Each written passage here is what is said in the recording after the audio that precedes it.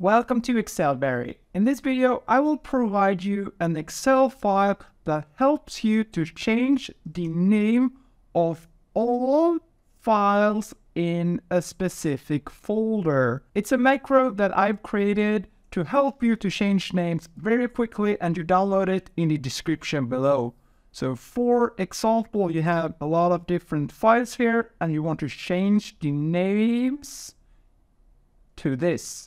And you can change it to whatever you want to. I will demonstrate it right now. This is all you need to do. You write the folder path where you have your files. I have my files in this folder right here. You can see the names 1, 2, 3, 4, and so on. If I press on the picture here, it will activate a macro and all the files will be listed here.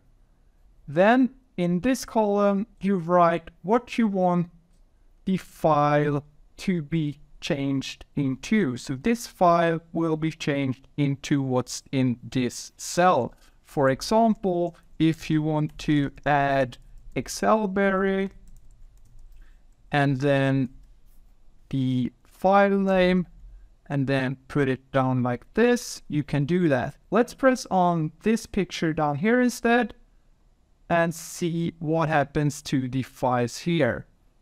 You can see that now all the files, both Excel files, Word files, all of the files that's in that folder will be changed from what's in the B column to what's in the C column. And that is a macro that I'm quite proud of to give to you for free, and you could consider subscribing to my TikTok or YouTube channel to learn more, and also hit that like button to thank me for providing you this file. Also go my Excel course on excelberry.com. Thank you.